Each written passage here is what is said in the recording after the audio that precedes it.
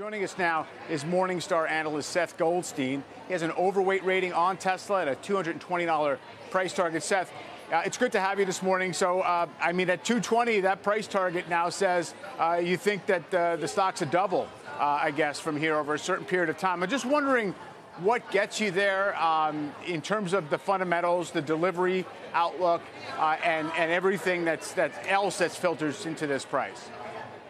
Yeah, it's a great question. And when we look at Tesla, we still see growth, just not at the historical growth rates that were in line with management's previous statements of 50% delivery growth each year. We forecast this year, in 2023, a 24% growth rate in deliveries, a little over 1.6 million. And longer term, over the next 10 years, that's about a 19% revenue growth in automotive. And so we still see growth and expansion, and we think Tesla will deliver over 5 million vehicles by 2030. However, it's just a smaller growth rate than previously had been. So, we still think growth is there. We still think the cost reduction initiatives will help boost profit growth in excess of revenue growth. So we like the long-term story here, but it's clearly slower growth than previous. And I think the market's struggling to figure out how to price that in. Then you add the Twitter overhang, and we've seen shares take a massive hit over the last year.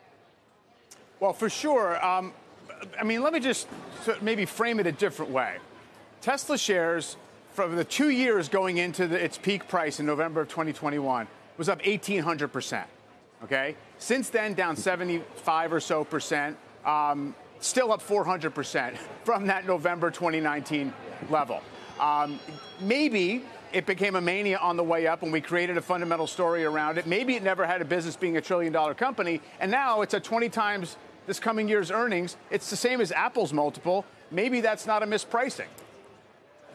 Well, I still think that Tesla will have a higher long-term growth rate. And, when we look at a year ago, we thought Tesla was very overvalued. We had a 1-star rating on the name. We thought the market was pricing in too optimistic of a scenario, assuming that Tesla would become the #1 automaker, potentially even get closer to Elon Musk's 20 million vehicles a year goal. We never thought that was very realistic. We were more in the 5 million vehicle category, which we still are over the long term. And so we still see the growth, but clearly I think the market is pricing this thing as if it's only going to get to 2 to 3 million vehicles a year, as if the profit margin is not going to happen, as some of the ancillary businesses like autonomous driving software and insurance and robotaxi aren't going to materialize as management has expected.